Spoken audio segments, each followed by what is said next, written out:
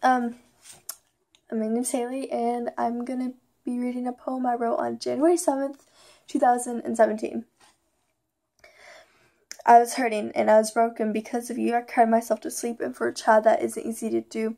Then I met God and He brought me home. When I talked to Him, it was me and Him alone, and He taught me to forgive, and that wasn't easy. He opened my eyes, and now I can see an earthly father isn't what I need, but God has always been there with me. He knows my heart and what you've done. He came and saved me, His daughter, and I know He can save you, His son. You broke me and I thought I was done, but my real father said it's just begun. He picked me up and stayed beside me. You picked me up and thought you wanted something besides me. You hurt me and broke me, and sometimes I wondered if you even wanted me. I now know I have a father I can cry to instead of being lied to, and He'll help me because He wants to. Thank you, God, for helping me realize I'm not alone and I don't have to worry when it's time to go home. He'll be there waiting and happy to see me, unlike you when I learned I wasn't your biological baby. Now I have a place up in heaven next to God is where I'll be sitting. I'm going to help God perform miracles, and I hope you'll hear of them. Now I'm finished, and I hope you know that because of this, I flourished in the kingdom of heaven, that is. Thank you. Yeah, I'm sure you can pick up the situation.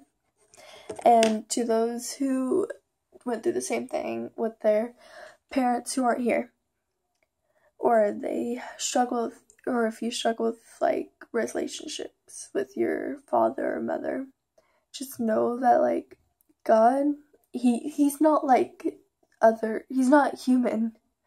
He is who He says He is. He the love He has for you is it's indescribable.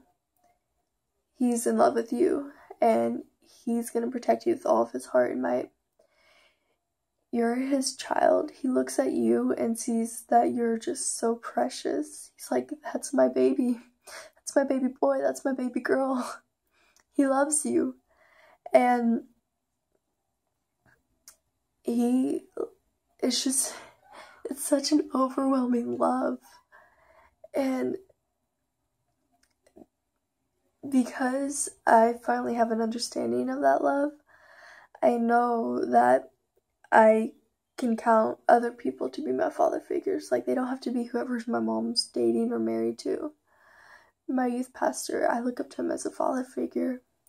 And you, whoever you are, I'm positive you can find that for yourself. If you need, I can just contact me and I'll make sure of it. Like, there's opportunities for everyone. It's just, do you take it or don't? And how you react to the situation. So, thanks for listening to me ramble. Have a good day.